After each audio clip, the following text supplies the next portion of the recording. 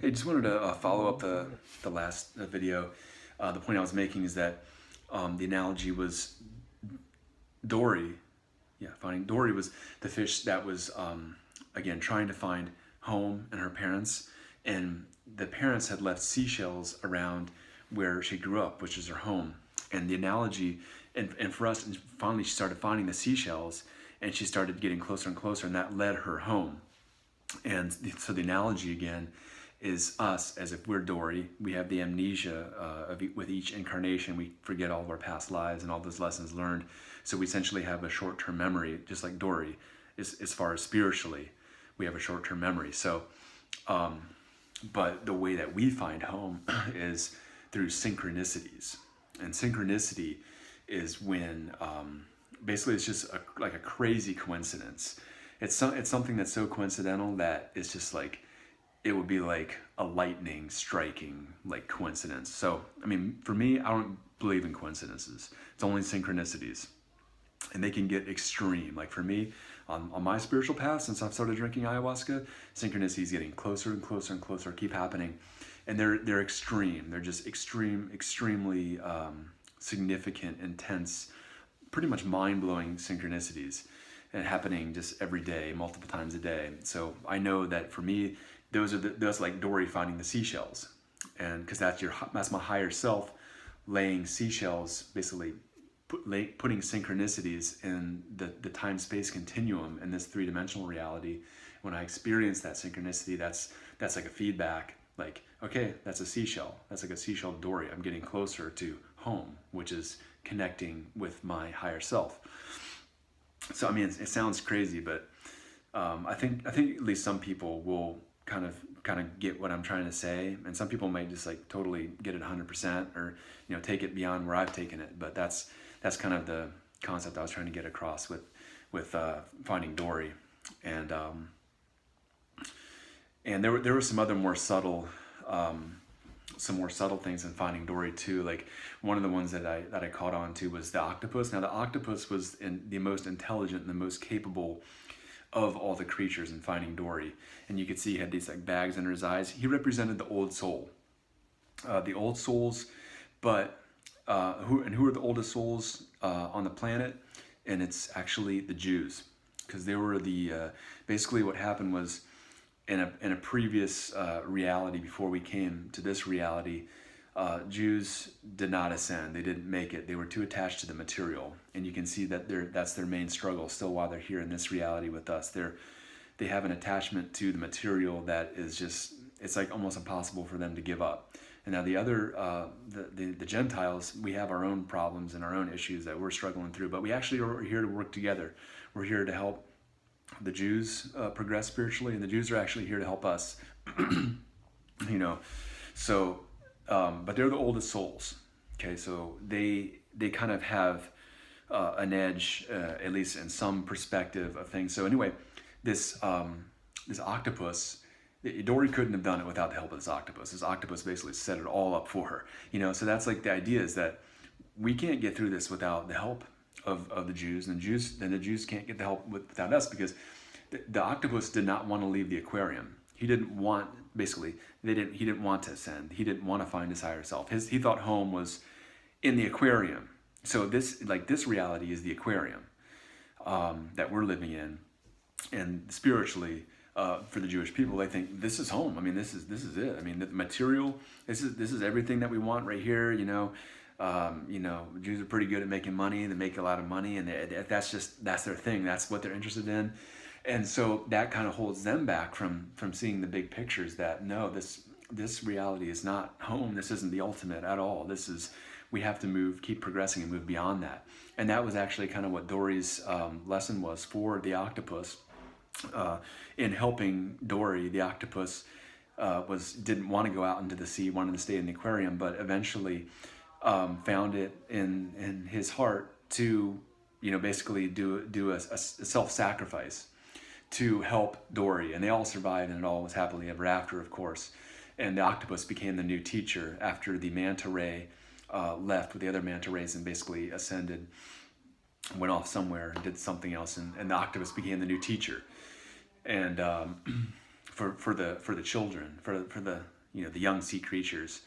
And so that was kind of what happened. But anyway, there was a lot more in all these Pixar movies. And the other one I thought of, I was actually reading my daughter the story of the story version of one of the Monsters Inc. movies, and that's basically what's happening too. This is the last one I'll cover for now, and that's another Pixar one, because all the Pixar ones are just basically to tell us what's really happening. It's funny, it's like children's movies and stories, but it's actually what's really going on. And so with Monsters Inc., that's what's going on.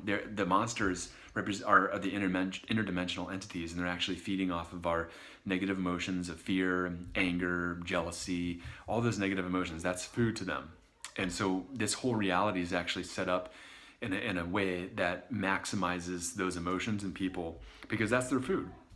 And by seeing Monsters Inc., you can kind of see yourself in them in a way, because just like any other thing that's trying to live, it's just trying to live its life. Like, even look at a parasite. You can't really, for me, where I am at spiritually, I can't really hate a parasite, because I see myself in the parasite. Because the parasite's just trying to live its life. Like a rat or a snake or spider, what things that people don't like. It's just a living being that's just trying to carve its niche out and this reality, and eat and reproduce and just do its thing. It's just trying to do its thing, just like me, just like you and everybody else. It's just I don't look down upon anything. So even the interdimensional entities that are harvesting our negative emotions, it kind of pisses me off. And at first, when I this kind of came to be more focused. I mean, David Icke has been talking about this for years. I mean, and he's on to something for sure. And at first I'm kind of pissed off, like, these freaking interdimensional entities are just harvesting us and living off us. Well, that's what we do too. That's what we do with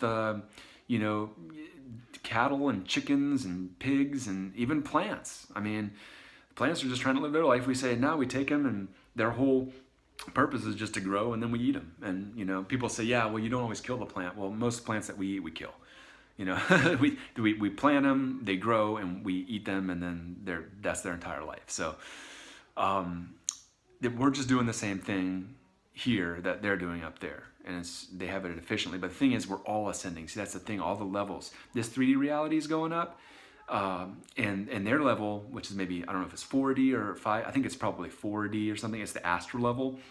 They're going up too. And that's why you can see in the Monsters Inc. movie, they realize that they can actually get more power in their reality by making, instead of scaring the kids, they make the kids laugh and they make the kids happy, because that positive energy is so much more powerful than the negative energy. And they realize that through the movie. And that's what's happening. So in those interdimensionals now, not all of them have figured it out, because when you drink ayahuasca, you go over there, there's still a lot of bad news type characters there. But I think on the higher level, a lot of them are like, okay, they're getting it too, as we're getting it here. We're getting it that it's not the best thing to be eating meat a lot, if at all, and it's not the best thing for us to abuse or take advantage of our position as human beings in this world to each other and to animals. And we abuse plants to a certain extent, but I'm still trying to figure all that out. But we're still trying to figure all that out. What's the best morally thing to do and stuff.